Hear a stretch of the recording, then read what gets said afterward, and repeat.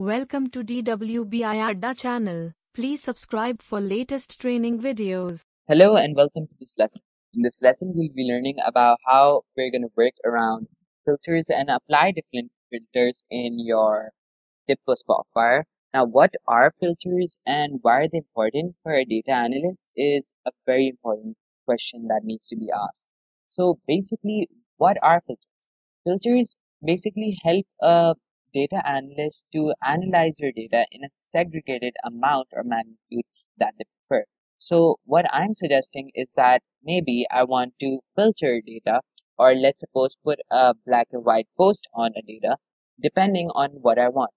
So maybe I want to filter data according to an online channel and all the other data is irrelevant to me. Filtering will help me do this. So filtering basically helps me segregate my data, be very specific with what I want, and understand what I can do with my data. So let's get right to it. Let's go to our Tibco spotfire. Over here, we have our usual dashboard over here. And when we go up to the file, edit, data, visualization, view, tools, help, and user options, we go to the view options. In our view options, we can open a lot of different types of things, which include data, filters, details on demand, tags, lists, bookmarks, and collaborations. However, we're going to open our filters tab, which will open right here on the right. We've got our filter tabs over here, and this is a default filter option that they put along our data. Over here, you can easily see that they have put up a order date slicer. Now, an easy thing you can do is you can right click and work around with the different types of filter you can suggest on a order type. So for example, over here, we're working with dates. I can right click and work around with the data and see if I can select item filter or other types of filters, which include text filters and list box filters. However, we'll get right to it. Let's first see what happens when we filter our data. So let's suppose I think that this date and this date is irrelevant. I want a date somewhere around here. So what I do is I segregate my data to this part, and as you can see, it clearly shows me the values from April, May, June, July, and the cost of sales, and it automatically changes the data. And as you can see, the data in our dashboard changes as well. So that's another very important thing to understand about filtering data. You change the values completely, and they may not be valid at times because validity is based on the findings of a resource. However, when you're working around with filtering data, you're being very specific. So you have to understand when you're working around with filtering how it affects your validity and your reliability. So let's get right to it. When you open this to its full extent, of course, this gives you the full atmosphere of the whole data and how it affects it. We've got the order quantity over here. We've got 4, 5, 6, 8, and the legend is pretty big as you can see. We can work around with the unit cost as well. Maybe I want to segregate unit costs to 500 to 600 perhaps. So what happens is that this is the sum unit cost per order quantity according to unit cost from 500 to 604 right now. So over here we've got it, and you see how it drastically changes the values and magnitudes in your dashboard. So over here, you'll notice that when you segregate your cost, accordingly, your price and your order quantity, your cost of sales, the sales, profit, everything is segregated as well. You can also, let's just deselect this option and work around this. You can also choose to go to your channel and deselect a channel. Maybe what I want to do is I want to go and just work around with the value of the store.